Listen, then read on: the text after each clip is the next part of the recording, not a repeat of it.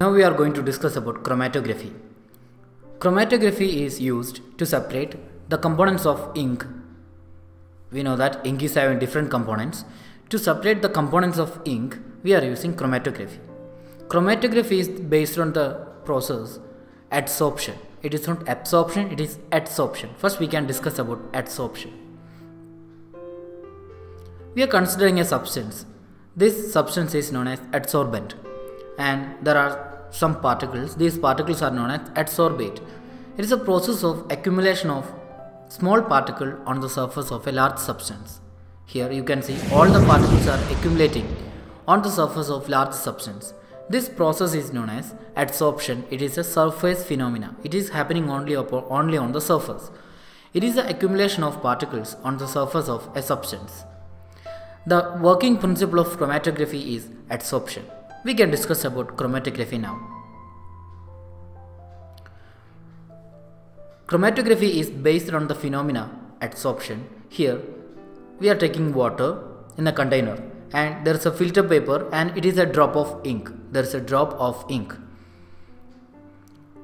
Here we are going to place that filter paper inside the water and the water is going to rise up, right?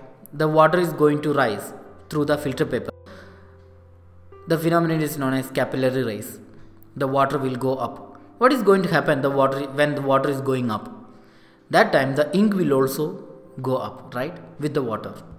Here the water is going up and with that water the ink will also go up. If this ink is having the components A, B, C, just imagine the components of ink are A, B, C.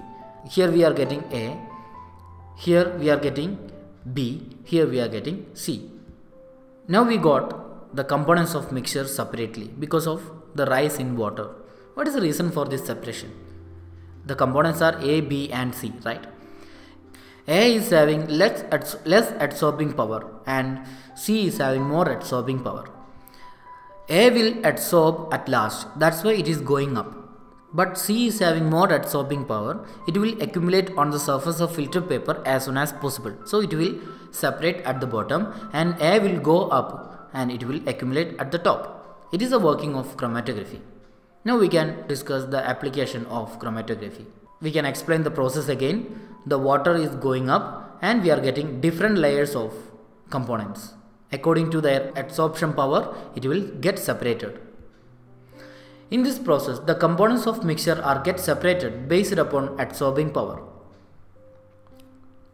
Applications: to separate colors in a dye, to separate pigments from natural colors, to separate drugs from blood. How can we separate mixture of two miscible liquids? What do you mean by miscible liquids? Miscible liquids mean they will mix together, like water and milk. They will mix together. For this separation, we are using the method of distillation because both are liquid.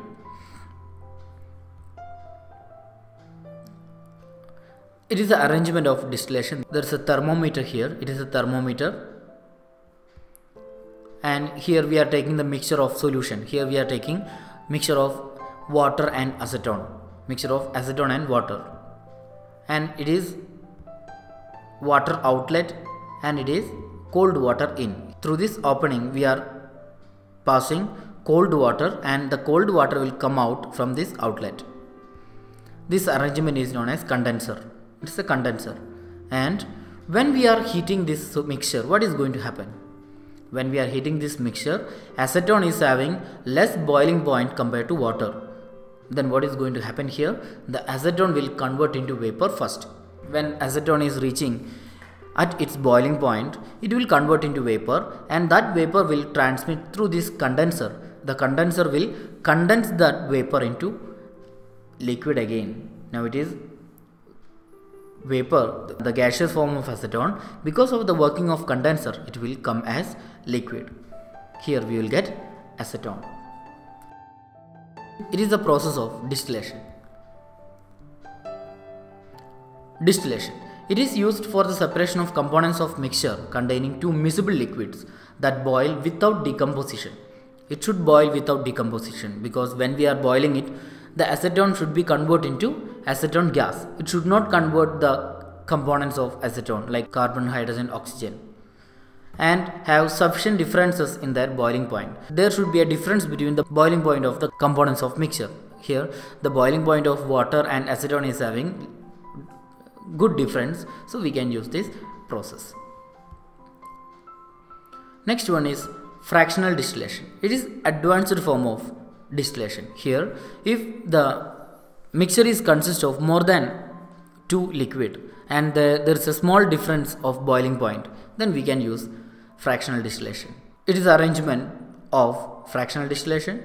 There is a thermometer to measure the temperature, and it is a mixture of liquid, water outlet and cold water in. It is known as condenser, and here it is fractionating column. When we are heating this mixture, each component will come out as vapor through the condenser. We can separate it. When we are heating this mixture, the components of mixture will convert into gaseous form and it will pass through this condenser, and this condenser will convert that gases to liquid back. We can separate each liquid from the mixture using this method. To separate a mixture of 2 or more miscible liquids for which the difference in boiling point is less than 25 Kelvin, it is very important point. If the temperature difference is less than 25 Kelvin, we can use fractional distillation. To separate a mixture of 2 or more miscible liquids for which the difference in boiling point is less than 25 Kelvin, fractional distillation process is used. How can we obtain different gases from air? The method is very simple. We are taking the gas and we are decreasing the temperature and increasing the pressure. We are taking air and we are compress and cool by increasing pressure and decreasing temperature. We need to increase the pressure and we need to decrease the temperature.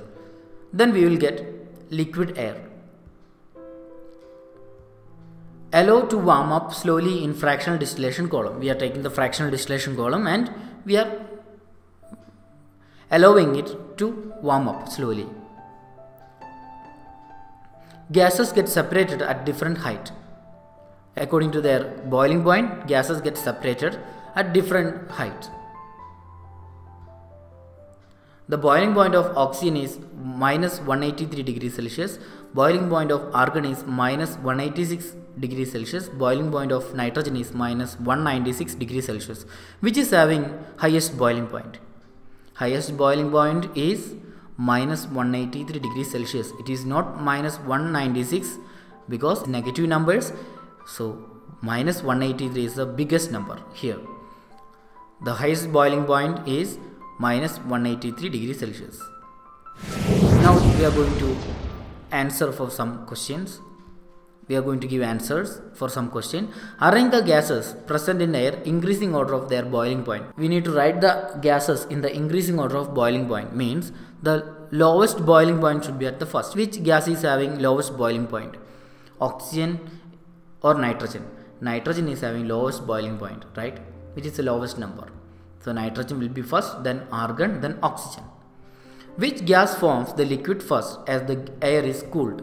When we are cooling the air, which gas is going to convert into liquid first? Just imagine now the temperature is 27 degrees Celsius, 26, 25, 24. We are decreasing the temperature.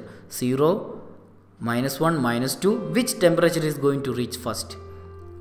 The temperature is here, it is minus 183. Then minus 184, minus 185, then minus 186, then only minus 196 will come, right? First temperature will be this one. So which gas is going to convert into liquid first? It will be oxygen.